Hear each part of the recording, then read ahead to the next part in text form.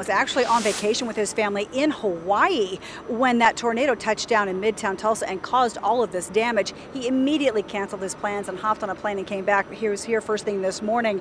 2 Works For You reporter Katie Wisely followed the mayor as he got his first look at the damage in his town.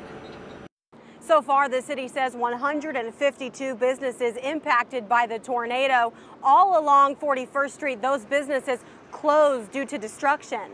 One of those businesses, TGI Fridays, where people were trapped inside when the tornado hit early Sunday morning. A handful sent to the hospital, like this man who says he's lucky to be alive. I have a slight concussion and I have a little bit of a tear in my elbow here. There's a cartilage tear and otherwise just a few cuts. Unfortunately, I got the least of the injuries. PSO has replaced 125 different electrical poles in the area around 41st and Hudson to get power back up and running. 25 homes were severely impacted. Although the traffic lights are still out in the area, the city says they hope to have all of those fixed by the end of this week. Reporting in Tulsa, Katie Wisely, 2 Works For You.